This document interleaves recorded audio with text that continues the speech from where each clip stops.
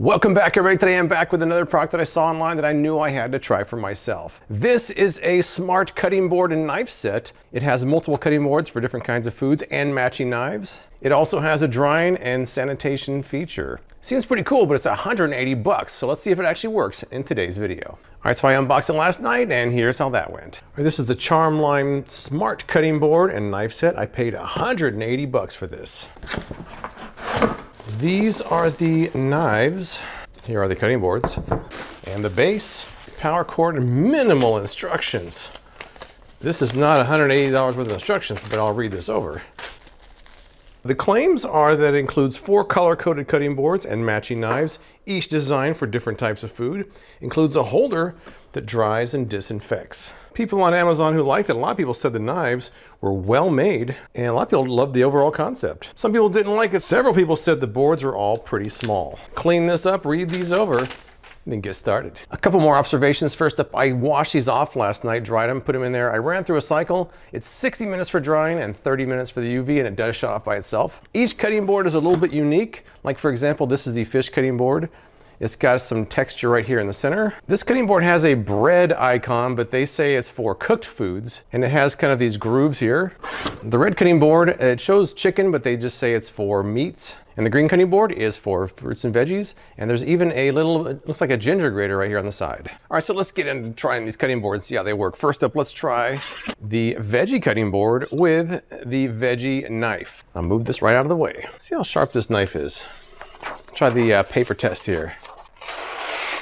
Oh, that seems very sharp. So high hopes already. That bodes well for these tests. Let's see what we got. Let's start with something simple like a green apple. So not only are we looking at the cutting board to see how it holds up, but we're also looking at the knife as well.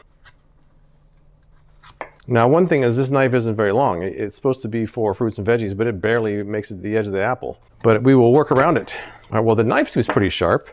The cutting board seems like it's held up so far. Let me try the same thing with a different knife. See what kind of results we get here. Now, this is a much bigger knife. All right, so clearly, I mean, this knife is a bit small for apples, but it was very sharp. Let's keep going. Let's try something like a cucumber. When I'm done with my tester, we'll take a look at the board itself.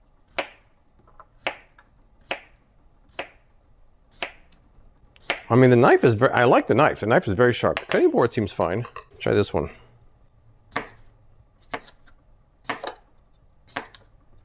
All right, so I mean, I prefer this bigger knife again, but this one is very sharp. Try some carrots, keep going.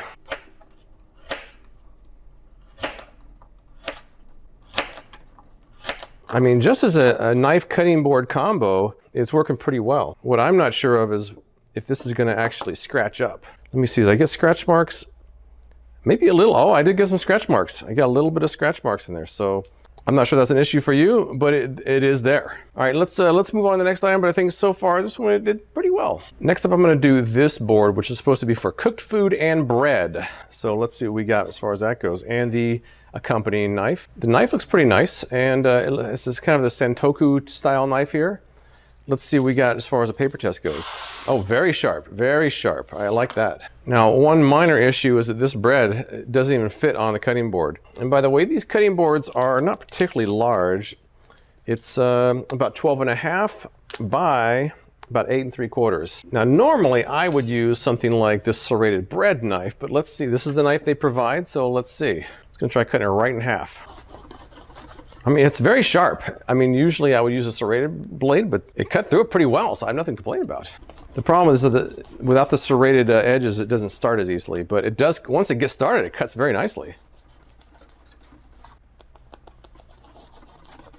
It's a very sharp knife. I have no complaints about that. The thing about the bread knife is those serrated edges just start easier.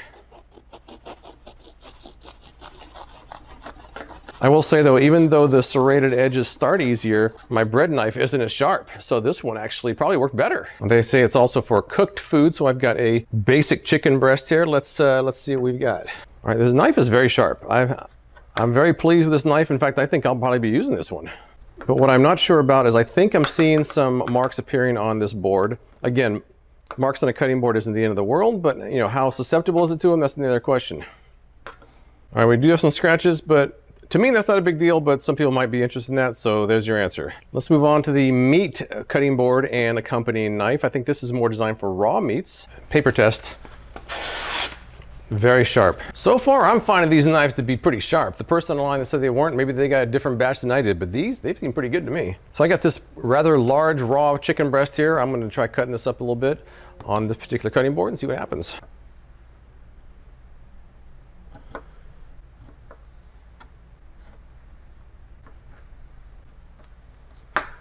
Certainly, there are certainly better knives out there, but it gets the job done. It seems pretty sharp. I thought this actually cut pretty well. And finally, we've got the fish cutting board and the corresponding knife. Paper test once again.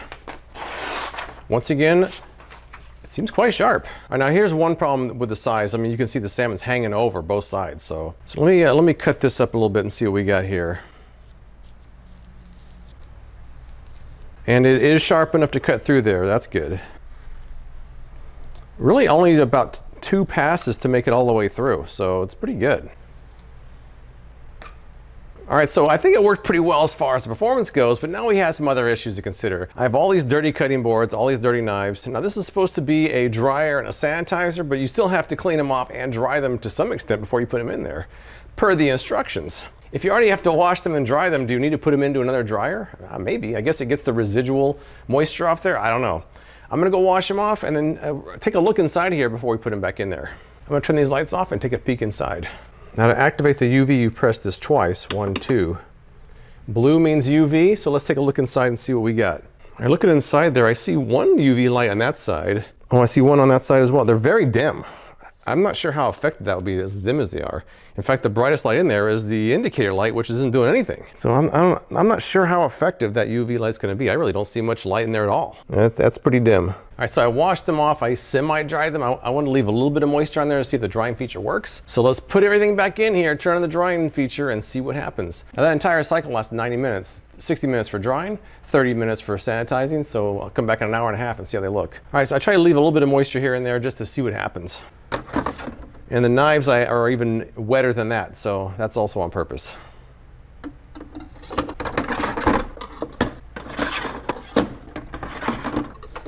I think that's the right order. I didn't really mark it down. I think that's right. All right, so I'm gonna press the button once.